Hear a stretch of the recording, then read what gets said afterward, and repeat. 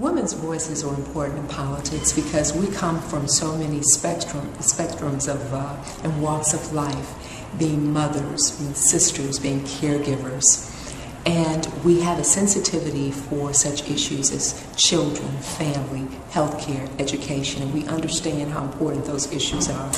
Also, we definitely have the passion for whatever we believe in. We're going to fight until we can get someone else to hear our pleas so we can get that through because we know that it's the right thing to do.